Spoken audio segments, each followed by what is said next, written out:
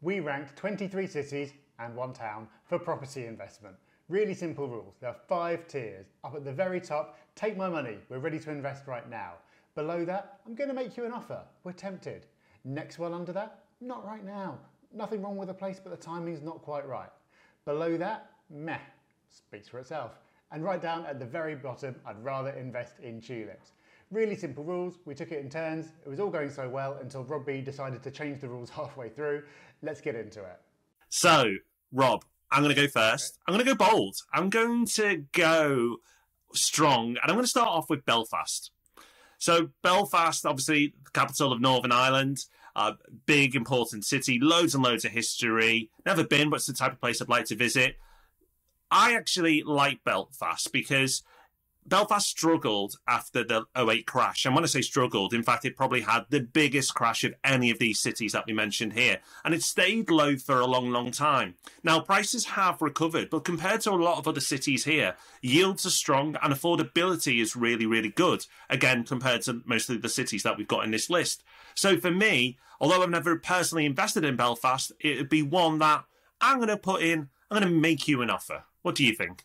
But I have been to Belfast. Everyone is so friendly. Everyone's aggressively friendly in Belfast. I was there with a hangover. I really didn't want to talk to anyone. They were just so polite. I couldn't help it. You don't want to talk to anyone most of the time. Exactly. Yeah. Imagine hangover, Rob. It's yeah. I don't think it's not right now because I think actually now could be a pretty good time. I don't think it's up there as the absolute winner. So yeah, I'm going to leave it there.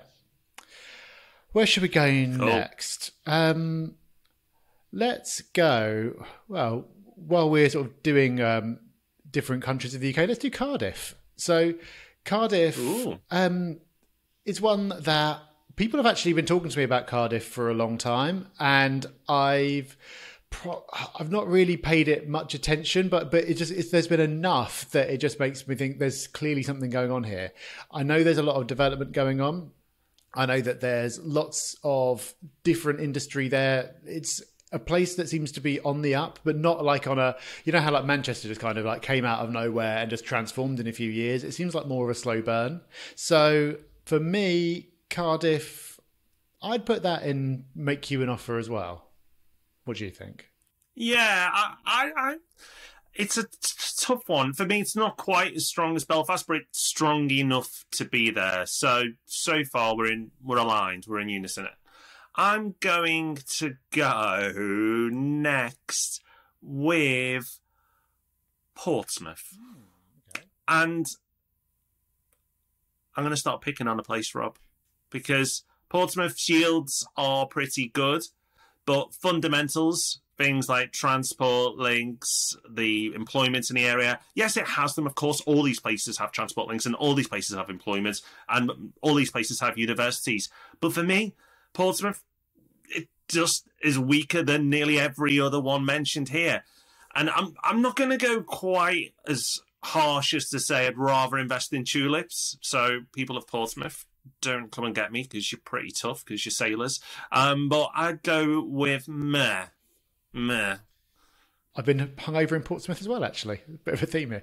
I like this theme. Yeah. Where else have I been hungover? Been hungover in Glasgow. Let's pick that. Glasgow. How high would I go with Glasgow? Actually, I'm going to go not right now with Glasgow. And the reason for that is actually, I think Glasgow's got loads going for it. And in terms of like pure city to invest in, it would be up there and take my money. But because of what's happened with legislation in Scotland, that really puts me off. So we've done a video on the rent freeze and eviction ban and things like that. We'll link to that. That means for me, it's not the right time to make a move up there. That really puts me off. I was surprised, actually, when you put it in not right now, but then you reminded me of the legislation changes there, all the potential changes and what's going on, and the uncertainty. So we're still aligned. We're still in agreement. Let's see if we can find one where we don't agree. I'm going to go Derby. And I'm not going to hide my feelings here. I love Derby. I've been to Derby, not been hung over there, unfortunately, Rob. The employment is ridiculously strong. Average wages is one of the highest in the UK, which has surprised a lot of people. It's a small city, so you can't just keep building and building. The planning restrictions are quite strict there. So because of the restrictions and the lack of supply, the high employment in the area, the high wages in the area, and actually, in comparison, the low prices, take my money. I'm all in on Derby. Where else might we disagree? Liverpool. Sorry, I didn't mean to put Liverpool down there. I dropped it, honest. Just drop it at the top and move on. I'm going to put it here.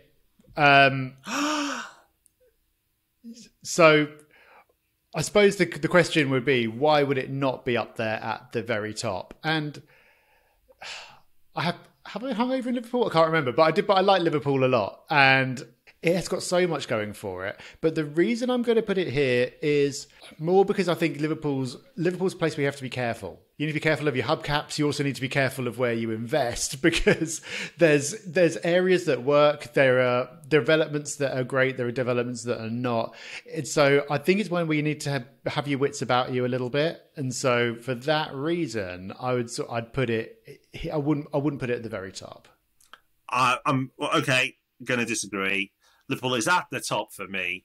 The employment is strong. The average wages compared to property prices, so its affordability is great. Rents are on the up. It's a city that's absolutely transformed. Billions of pounds have been spent on it. Billions of pounds to come. There's so much investment in the area. Yes, like any area, it has its flaws. And yes, I am from Liverpool. But I truly believe that it is one of the greatest cities to invest in the UK. I really, really do. So I think we should be allowed one veto each.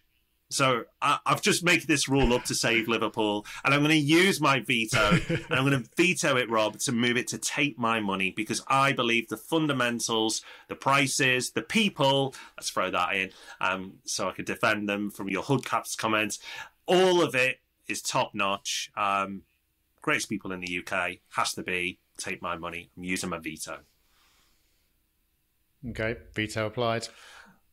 Let's see if you take my veto. I'm going to go with Newcastle. And Newcastle, great city, great people. I'm sure you've been hung over there as well, Rob. Its time to invest is yet to come. I think it's not far off, and I think you could invest there and do quite well. But for me, Newcastle, it's out there on its own. Its economy is quite strong, but I think there's better places to invest right now. At some point in the future, Newcastle might become more attractive. And I'm not saying I wouldn't invest there, but if you force me to place my tile, I'm going to put it in not right now. I need to save my veto for something that's potentially coming up later. So I'll leave that where it is. But I do also agree, because I think what needs to happen in Newcastle is rents need to kick on a bit. Rents are pretty low, and which means the yields aren't as high as they should be, given some of the disadvantages you've got. So it's going to be a late cycle kind of place. So I think now is not the time, but that could change. What else? Where else? Be brave, Rob. Be brave. Well, okay. So here's what I'm not sure about. Southampton. Southampton is a weird one, because this has been an underperformer, like, for as long as we've been talking about cities and like their investment prospects. On paper, it's got everything going for it. It's got the airport, it's got the transport into London, it's got employment, it's got loads, but its prices just weirdly lag everywhere else in the southeast. Even at that point in the cycle when the whole southeast was kicking off and nowhere else in the country was, Southampton seemed to sit that one out. It's either a not right now, because it's going to get there at some point, but it could be a down here because there have been so many points. At any point over the last 10 years, you could have looked at Southampton and gone, this is going to be great. I'm getting in early here. This is going to be amazing. And then it just hasn't happened. So if something hasn't happened for that long, maybe it's not going to happen. Maybe there's something I'm missing. Maybe it's not the place to be. That could be too harsh. Oh, well, I've used my veto, Rob. I personally would have put Southampton in meh. But, yeah, I've used my veto. So we move on. Next, I'm going to pick Leeds. We'll go Leeds. I've lived in Leeds. Fantastic city. Loads of employment in the area. Lots of head offices based in Leeds. A really affluent, wealthy city. Yes, of course, like any city, it has its spots that aren't that great. Incredible transport links.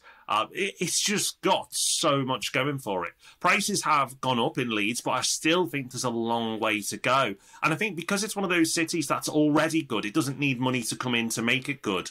For me, it's close between the top two. I might be in a good mood, but I'm going to go take my money. Leeds is a great city to invest in. Okay. Are you going to use your veto? No. I don't feel. I would have. It would have been borderline for me. I don't feel strongly enough to apply veto power to that one, so I'm going to keep that in reserve still. Cambridge, and there might be a few of these. Cambridge for me is a not right now, but there are times to get in, and the times to get into places like Cambridge, and there'll be others on this list we'll come to as well, is when you've had the crash, prices are weak, you can go in and get a bargain. So now clearly is not the time for that. Yeah, agree. And I'm going to make another quick one. Oxford, I'd put in the same bag. Incredible fundamentals. For the long-term investment, if you bought in Oxford or Cambridge today, I think over the very long term, you do fine. If you are open to different areas, I think there are better options right now. Okay, should we do another quick one? So I'll just go like that. And over to you. Well, we don't... I actually agree. So we're not going to be controversial here. I'm not going to regret using my veto. But why have you put it there? And I know you love Nottingham, and I know you've lived there, but it's not just that, right? No, it's a more developed derby, I suppose. I mean, they're so close to each other geographically that they share a lot of benefits. On top of that, Nottingham's got the universities, but also Nottingham is more developed, so I'd say there's more opportunity in Derby to offset it. So if you're sort of wanting a bit of a more of a sure thing, then you'd probably go for Nottingham out of the two. But the actual investment case is pretty similar. Okay. I'm going to pick one. Bradford. I'm going Bradford. Great university. Close to Leeds. I'm going to stop there. I've run out of good things to say, Rob. If you Google top places for crime, most crime in Europe, not in the UK, in Europe, Bradford makes the top 5. I think there are so many better options around Bradford that why would you invest there? You're going my tulips. money's going on tulips, Wow. Rob. Bradford, yeah. Sorry, Bradford, but there's so many better options than your good self to invest in. Hull. This could be in a few of these different categories for different reasons. Where would I settle with Hull? I think I would put it into meh. And I think that's because there's a case for not right now, because I think the values there are so low that they're a bit like Newcastle. There's going to become a point where it's going to fly. So you can say not right now. There's you could even get up to I'm going to make you an offer, but I don't know if I feel strongly enough about either of those to go there. So it's a tough one, but I'm going to go meh. I think there's going to be people in the comments who could argue Hull up and even down from where it is. The transport links to Hull are rubbish. They really are. Like, it's terrible, like how bad the transport links are to Hull. And it has a reputation that might not be fair and probably is unfair. But I think is probably where I would put it. And anyway, I don't have a veto, so let's move on. I'm going to go next with one of my favourite places on this list, and it's Bournemouth. I love Bournemouth. Beautiful beach, in my opinion, the best beach in the UK. Amazing people, lovely, lovely weather. Does that make it a good place to invest? Probably not. It's done okay over the years, Bournemouth, but I think that it's a place that is probably going to end up as meh, because its transport links are okay. It does have an airport, although it's not as good as Southampton's airport. It does have direct trains into London, but they're not the fastest. So for all its beauty and for the people and everything else that Bournemouth offers as an investment destination, I think it's okay. So as we don't have an okay, it's going down as a meh. Yep, I think that is fair. Where next? Let's go Leicester. This is going to be a controversial one. I'm going to go meh with Leicester. It's performed really, really well over recent years. There were a couple of years where it was topping the capital growth charts, and you could say that, you know, clearly it's got a lot going for it, and it has. But I just don't like Leicester that much. Is that something I can say on YouTube? Like, I think it's fine, and I've been there a few times. I think it's all right. Am trying and rationalise this? Well, Leicester's already had its growth spurt, so it's not like you're getting in there to make up for it being particularly cheap. So I think, given that it's got the same sort of price as some of the others, it's just a meh for me. Okay, fair enough. Next, I'm going Manchester, and Manchester is a super city. It's the London of the North, or people in Manchester might say London is the Manchester of the South. Manchester is an absolute powerhouse. We've based one of our offices there. Employment is ridiculously strong. Billions and billions of pounds have been spent on Manchester. Loads more money, many billions more to go in. One of the biggest airports in the UK. Transport links, fantastic. They're only improving with HS2, which is confirmed to Manchester. So if we were ranking this by weather, then it would be bottom. But as we're ranking it by its investment potential and where is best places to invest right now, for me, it's going at the top, and take my money. Yeah, agreed. Quick one for me, Sheffield. Sheffield, for me, is I'm going to make you an offer. I don't think it's up there with take my money. It's another one where it's got loads going for it. I don't think it's like absolutely at the very top in terms of in terms of some of the things that we've talked about, but there's value there. Is it the most exciting place to invest in the country? No. Is it a steady one where you'll probably do pretty well? Yeah. So I'm going to make you an offer. Yeah, I agree with you, Rob. I think that's a good choice. I'd put it there as well. Next, I'm going to go Aberdeen. So we're heading north, very north, the most northern city of the list. And Aberdeen is a really interesting one because it kind of ignores the rest of the UK with its property market. It is so volatile. The rest of the UK can be all in positive territory, all going up in value, and Aberdeen can be going in reverse. And that's because it is so reliant and so sensitive to the oil industry and oil prices. For me, it's too much of, it feels like a casino investment. It feels that volatility. Aberdeen feels the closest here to like a trendy stock rather than a property area. So for that reason, it's far too up and down for me. I like my, safe bets for the long term. Aberdeen does not fit that category for me. So I'm going to put it in. I'd rather invest in tulips. I was prepared to use my veto then, but I didn't have to because I would have put it there as well. It's the same reason. It's just you just can't predict what's going to happen. And if it was a stock, if you could just get in and out quickly, and you could sort of see where you think things are going and kind of use it as an opportunity to make a bet on the oil price or something like that, then it would be quite attractive. But you can't do that with property. London is not right now, and this could change, but the reason for not right now is that it's had a disappointing few years. It's had a really poor few years, actually. Sort of 2016 onwards, London has underperformed, but because it performed so strongly from sort of 2010 onwards, had for those 5 years where it was just absolutely smashing it. For that reason, it's pretty fully valued, I would say. But as a general investment, not right now. I'm glad you picked London because I'd struggle with this one because I had it down as a not right now or I'm going to make you an offer. Because if it was at the beginning of the year, then when the market was really strong and booming, I'd be very tempted to put this I'm going to make you an offer because London was getting ignored and still is. I feel that in the next 12, 24 months, if we did this again, London would be moving up. But for now, yeah, I think you made the right choice. Let's go next with Edinburgh. And Edinburgh, beautiful city. I've been there. It's incredible.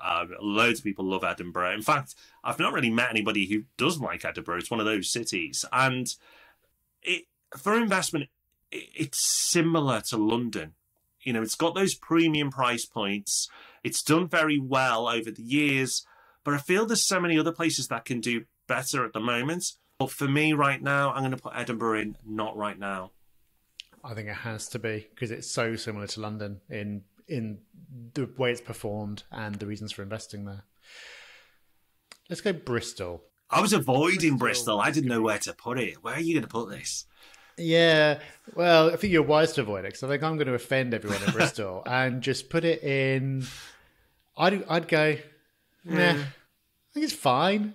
I think it's like I've been to Bristol a fair bit because I've got friends and family there. It's a nice place. It's fine, but you're really paying for that. It's very very expensive, and the transport links by train are rubbish. Like, I know you can technically get from like Paddington to there in like 90 minutes or something, but the trains never work properly.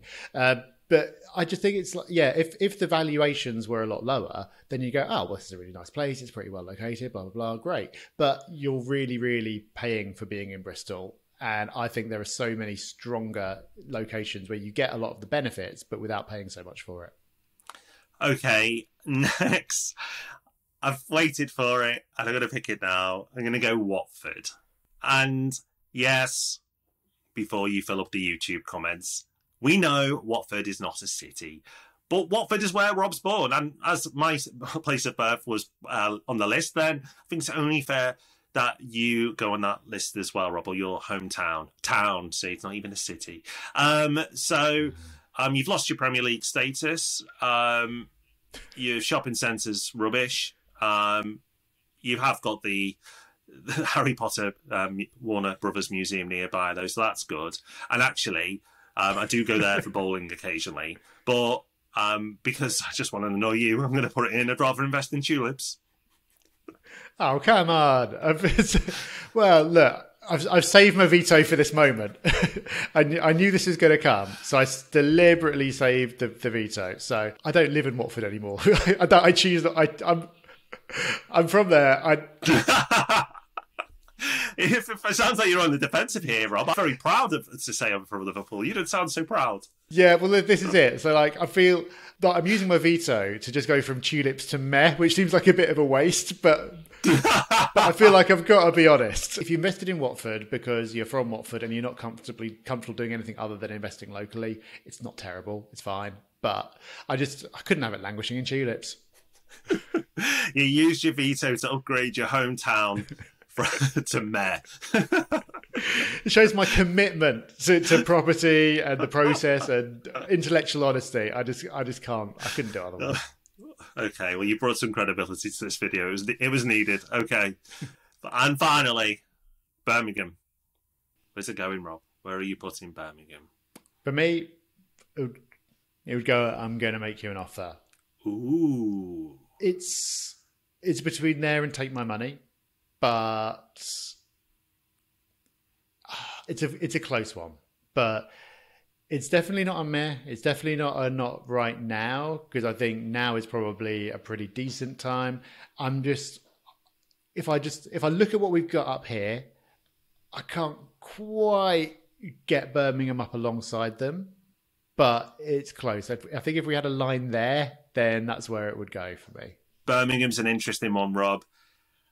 I don't think I'd choose to live in Birmingham. It's not my favourite city on the list. If you had to rank like which are my favourite cities that would be there, but for investment, it's hard to argue against. I'm going to make you an offer, and actually, it could be argued even higher. But I don't have a veto. So, as an investment city, Birmingham is right up there and deserves its place. So, we're done, Rob. You managed to keep Watford off the bottom of the league, which is not what the Premier League team did last year. But so that's an achievement. And I've managed to get Liverpool top of the league. So it's just been a successful video. I'd say so. And how many million people have we offended in total? So we borderline offended Birmingham. Definitely offended Southampton. I've probably offended Leicester as well. So yeah, this has cut down our audience significantly for the future, but hopefully it's worth it because there's some useful observations in there. So we've ranked 23 3 cities plus 1 town. It's meant to be 24 cities, but we know we kind of sneaked Watford in there. But as Watford is a town, you might think, okay, what other towns are good to invest in? Make sure you watch our video on the best towns to invest in right now. We give you that list, and there are some absolutely crackers right in that list that would be in our Take My Money section if they were allowed in. But they're not, because they're towns. So go and watch that video next.